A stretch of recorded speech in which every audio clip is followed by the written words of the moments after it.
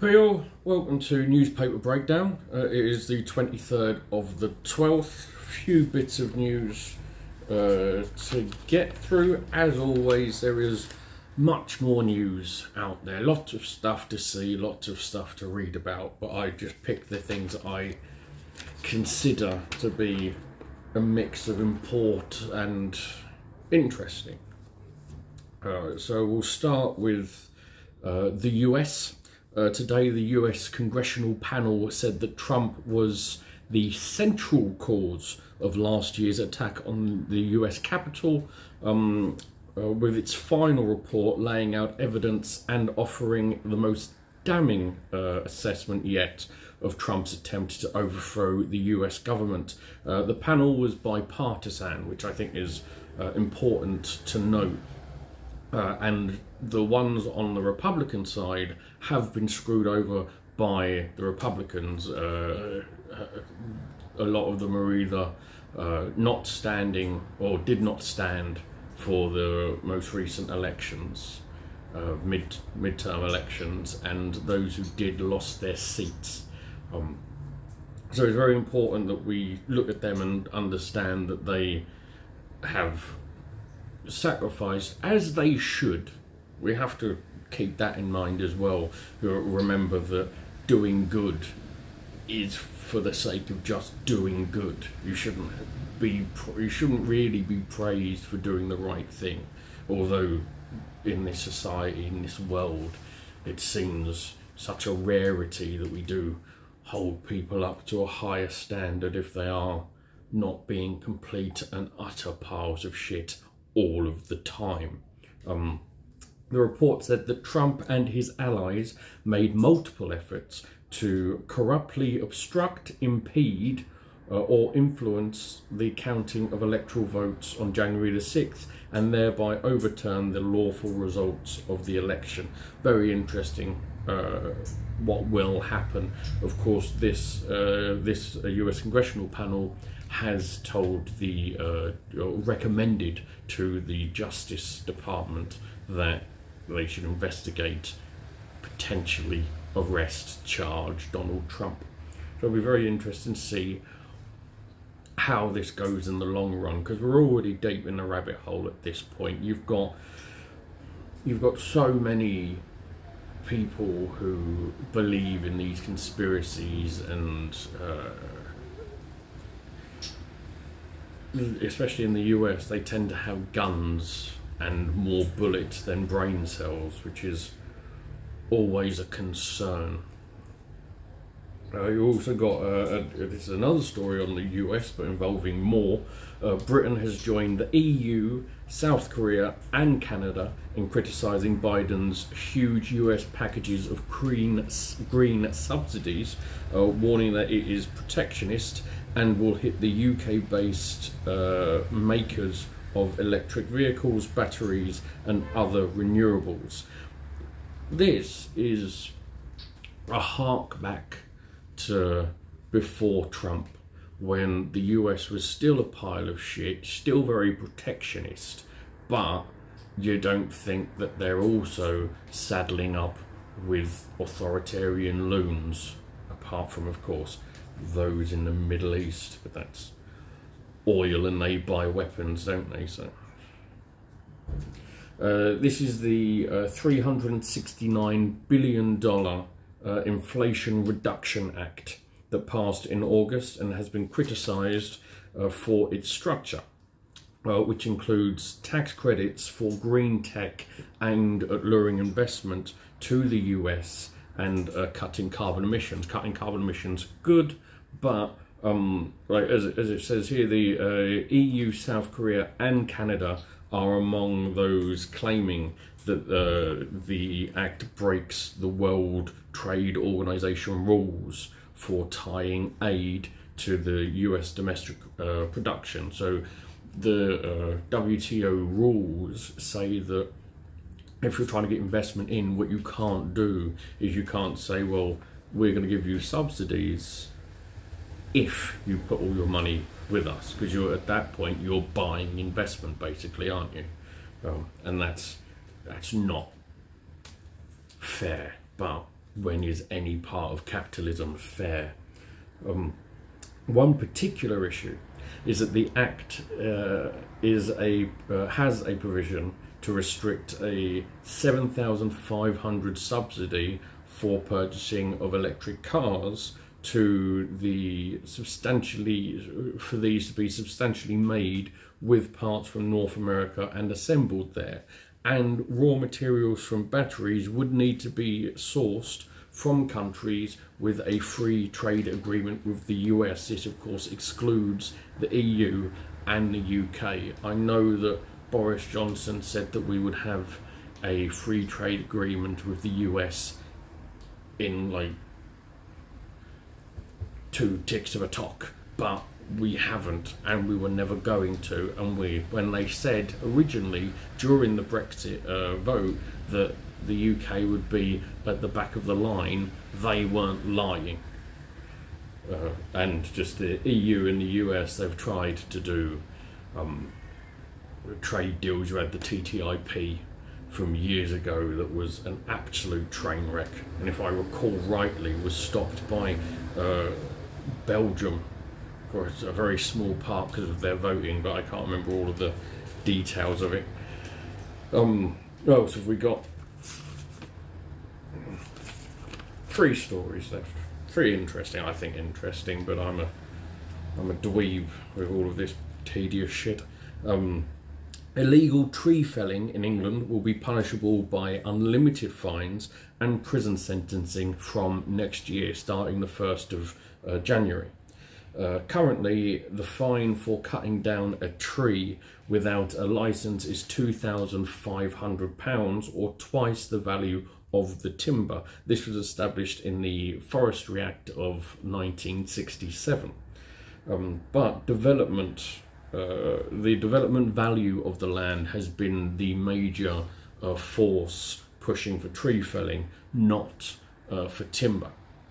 And development land tends to be more expensive, so you get more value from it than the fine. So you're there just adding it into your expenses, basically. You're there going, right, well, I want to develop this land, put some fucking houses on it and sell them. You may get fined £15,000 for it. Like, fine, we'll put that in the expenses. We're able to take that on the chin. But the unlimited fines is there to deter property barons from just felling trees and paying the fine.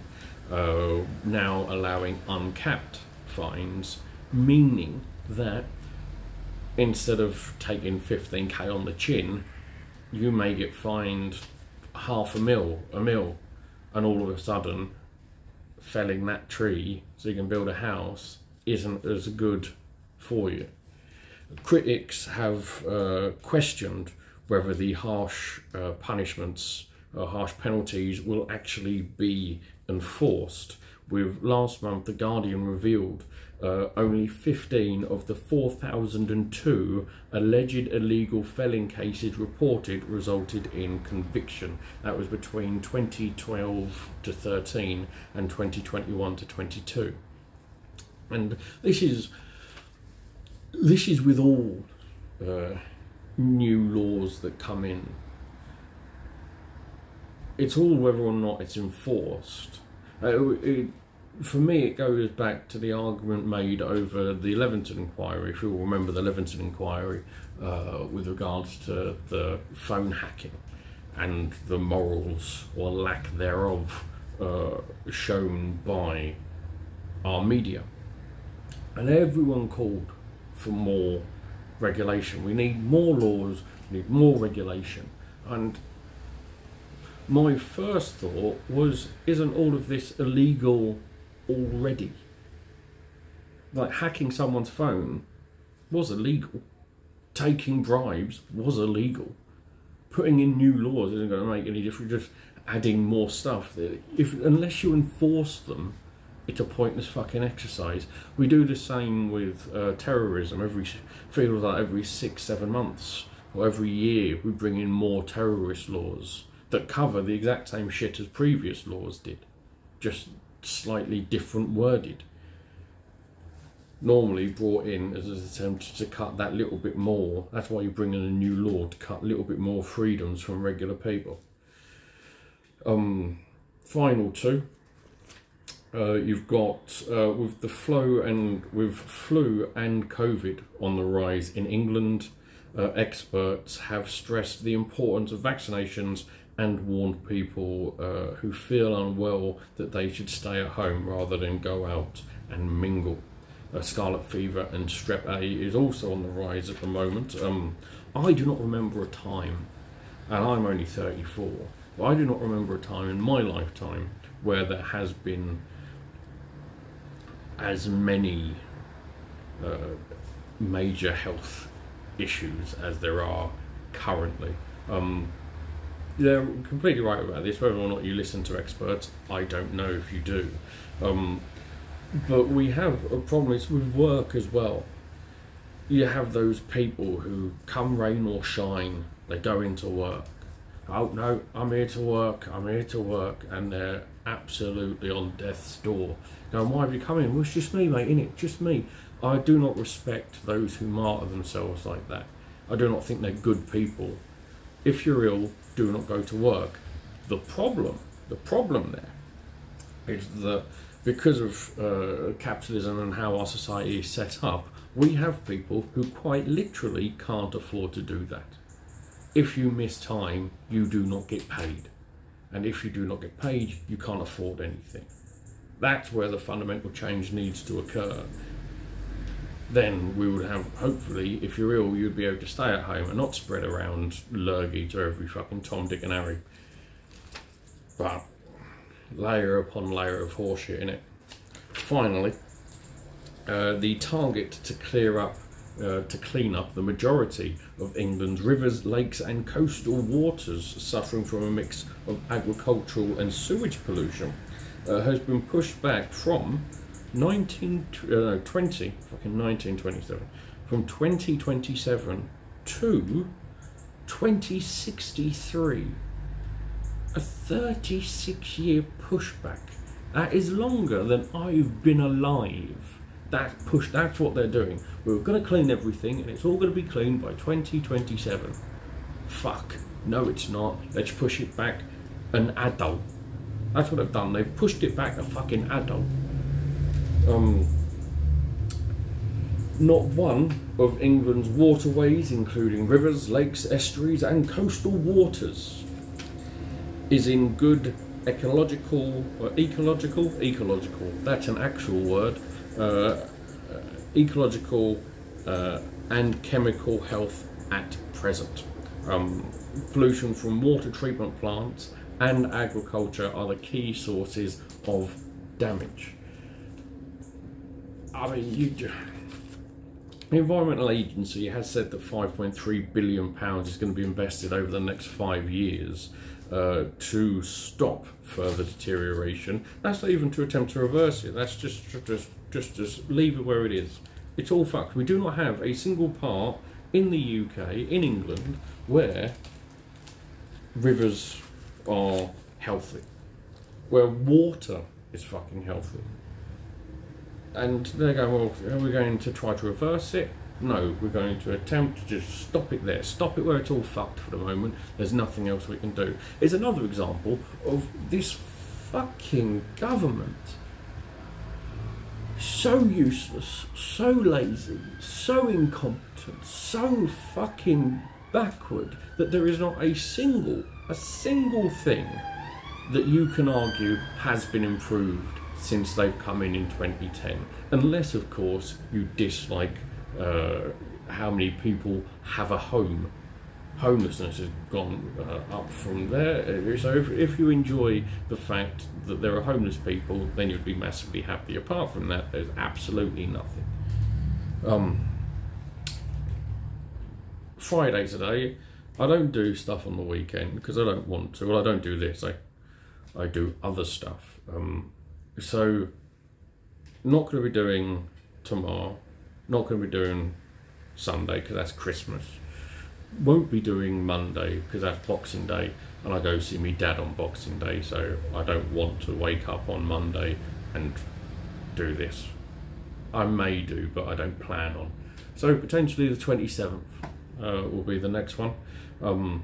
So I hope you have a good Christmas if you're with people, or if you're on your own, just find a touch of enjoyment. Have a nice Baileys or something, a nice bloody vodka or something, and enjoy. I'm going to go buy myself a Baileys. I'll catch you later.